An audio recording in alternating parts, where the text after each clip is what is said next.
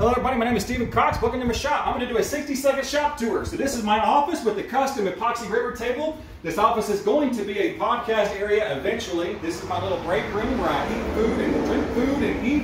I have the world's cleanest mechanics bathroom because I keep it clean. I like to poop in a good spot. Out here in the actual shop, I have my workbench that I custom built over here. It's all made out of some kind of wood that I can't pronounce.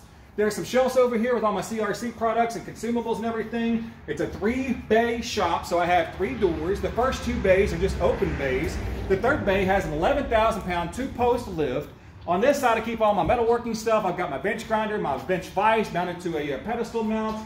I have my 1967 Walker Turner 1-horsepower drill press that I restored. I have my 2-post lift, my bolt bins over there, and some storage areas. So far, this has worked out fantastic for me. I even have a mezzanine area up top. It's worked out great, and it's been a dream come true.